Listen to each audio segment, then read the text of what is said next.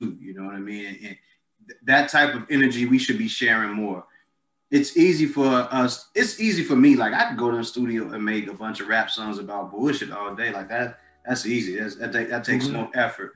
But what am I pouring into people to, you know, help themselves out, help better them, and help make sure that I put out the right energy? Because that's what I want to do for the rest of my life, is put out the right energy and the right type of vibe.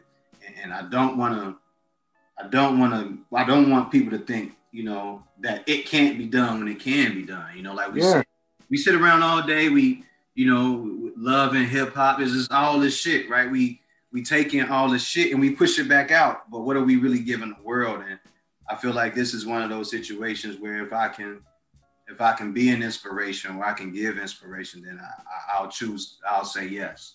You know, everything is a choice, though. That's the main thing. That's the key thing. Everything is a choice. What you choose to ingest and digest, you know what I mean, and take in, spit out. It's just like you said, like if they taking, you know, in content like love and hip hop all day, you know, not even realize that's part of the problem. Like some people, it's a release for them. It's a way, you know, that's the time that it's taking them away from stuff that they don't have to think about, because you don't realize how many people are running away from their own life, everyday life.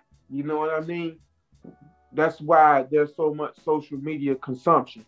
That's why, you know, so many people spend social media provides a platform that you can, in a sense, because you're never really doing it, but you could take a break away from your own life and your own shit you got to deal with.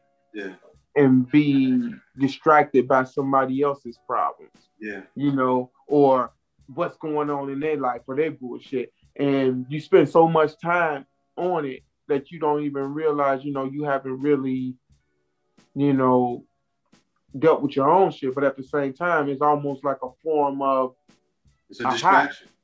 Of a high. The same way somebody might go smoke and think they getting away from their problems, but when they come back down and it's done, they right back where they never left. Same way social media is.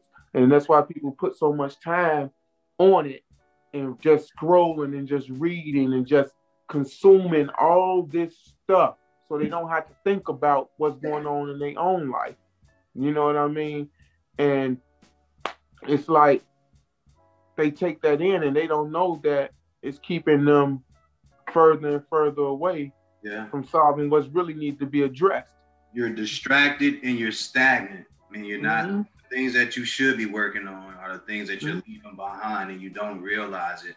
And I think for certain people, they don't realize it's kind of like a ploy.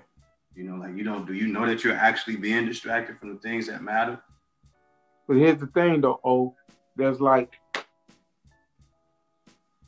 it's like you have the real world and you have the fake world. And unfortunately, some people find it more easier to exist in the fake world because the requirements to live over here is becoming too tough. It's overbearing. The accountability you have to have, you know, a lot of people don't have it in them. So it's easier to go over here and live in this world all day and visit this one. Accountability is a motherfucker, man. Yeah. You know, some people just don't have it. Some people just visit this real world. This is where they actually live at over in this fake. You see what I'm saying? And it's easier for them. It's easier for them because to live over here, you got to accept a lot of stuff about yourself. Yes. And why these conditions are the way they are. Yes. So it's like a motherfucker rather move out of this house and go live over here to avoid cleaning this one up. Because they didn't allow it to get so junky that, you know, I don't even want to look at the mess no more. You done said some shit now, bro. You know what I mean?